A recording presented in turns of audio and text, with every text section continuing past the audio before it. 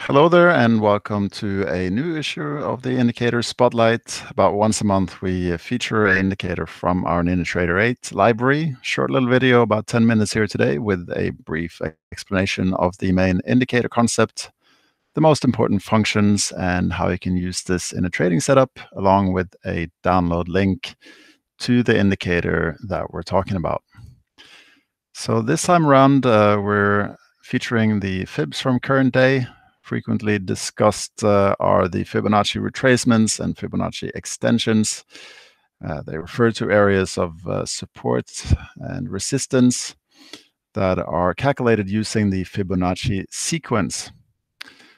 This is credited to Leonardo Fibonacci, an Italian mathematician from Pisa, who lived from 1170 to 1250. General concept here is what's called the golden ratio, which refers to the 1.618 and its inverse 0.618.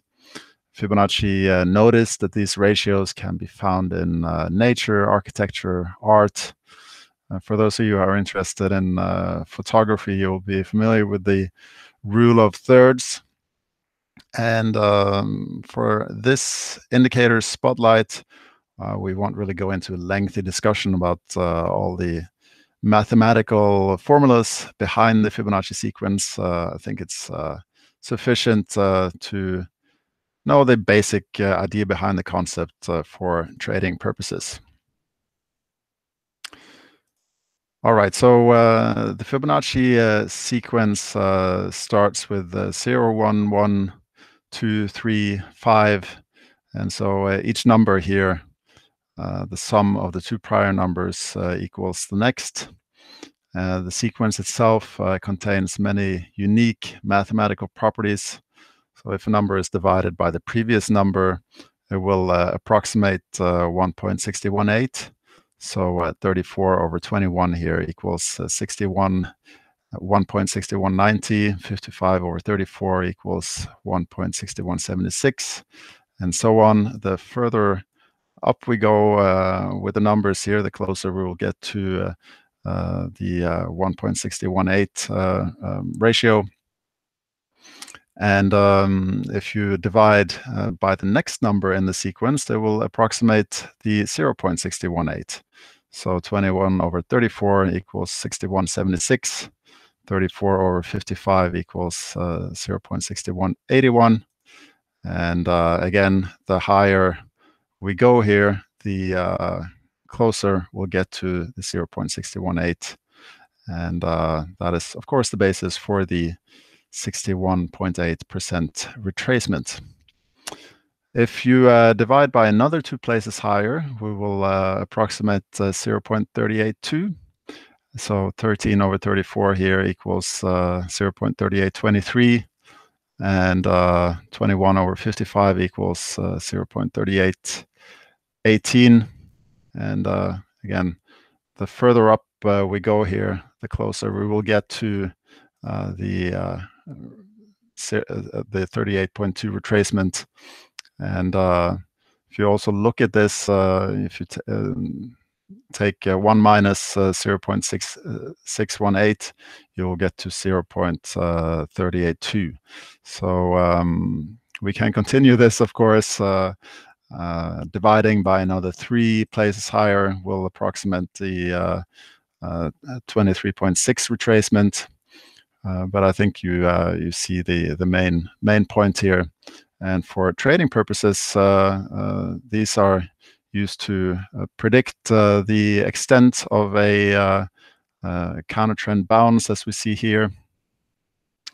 This is a 15-minute chart of the Nasdaq futures contract, and following this downtrend here, we're predicting the extent of the counter trend bounces, as mentioned. We first see a test here of 38.2, and then a test here of 61.8. So it's easy to see how these can be used to identify potential support and resistance levels, possible re-entry areas here for the downtrend. Fibonacci levels, of course, then are found by measuring the distance between the current day high and low, and dividing the vertical distance by the key Fibonacci ratios. So here we see all the Fibonacci levels displayed. So we have 11.4, 23.6, 38.2, 61.8, 76.6, and 88.8. 50% is also included here. Half of the range is, of course, also interesting candidate to consider when we're looking at support resistance. In terms of Fibonacci, the most used retracement levels are the 38.2 and the 61.8. And that's also where we see the clearest reaction to these levels. So a pause at resistance here and here. Again, a 15-minute chart of the Nasdaq futures contract here, now displaying the prior Fibonacci levels. And they are then looking at the highs and the lows of yesterday. Fibonacci extensions come into play once a move retraces more than the 100% of its prior high-low. So a low breakout here. We first see a retracement here to the 61.8, and then a test of yesterday's open, and then pause at the low of yesterday before a definitive breakout here, a retest. And that's when these extension levels come into play. Potential profit targets here at minus 138.2 and minus 161.8 extensions. Of course, extensions only come into play when the market has broken with the prior high or low, and when there's a lack of other clear support resistance levels. These retracement and extension levels should be combined with other indicators and price action scenarios. Again, a 15-minute chart of Nasdaq here. Fibonacci levels here created by the current weak highs and lows. One option of combining this type of analysis is using volume spread analysis to identify imbalances between supply and demand. If you're familiar with this line of thinking, you already know how climax and churn bars can be used to identify when a pullback or a bounce is likely to have run its course. There will be a follow-up tutorial video on how you can do that using Bloodhound from Shark indicators. We're currently doing a little survey for our products and services. So as a favor, we'll ask you to fill out the survey, and then you will have access to the tutorial on how to pull the data series from the Fibonacci indicators and the better volume indicator, which is what we're using for volume spread analysis here. And there's more information on how to fill out the survey towards the bottom of this post. All right, so the free download here today is the Fibonacci levels from the current day.